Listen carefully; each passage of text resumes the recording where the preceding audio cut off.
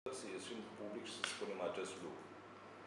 Eu nu ies public să spun lucrul ăsta, pentru că nu mă simt nici hăituit, nu mă simt nici nelăsat să-mi fac treaba la primăria municipiului Botoșani, pentru că vin în urma unui vot. Deci, nu o să spun acum, nu pot să intru în detalii și elemente la ceea ce s-a întâmplat atunci. Dacă aveți cumva niște întrebări punctuale, eventual o să vă dau niște răspunsuri, dar nu voi adopta această poziție și nici nu pot să cred că de frica, nu știu cui, a instituțiilor de forță, așa cum se specifică în document așa, noi, în momentul de față, ne frică să semnăm niște hârtii.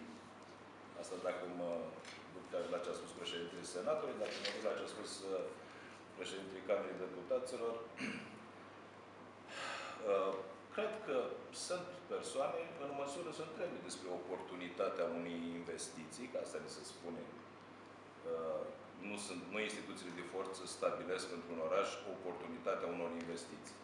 Atunci mi-aduc aminte, foarte clar, că aveam oportunitatea, era între a face un mall, cred că cerut, dacă cine își mai aduce aminte, probabil vom putea proba lucrul ăsta cerut de toată lumea, sau face o biserică. Astea erau cele două mari opțiuni. Unul cu greu s-a terminat. Sunt aproape convins că biserica nu era gata nici până în momentul ăsta. Că mai aveam situații de acest gen în municipiul Botoșani. Dar probabil nici nu eram întrebați de ce am hotărât să facem altceva. Sau dacă cei care făceau altceva ar fi plătit o redevență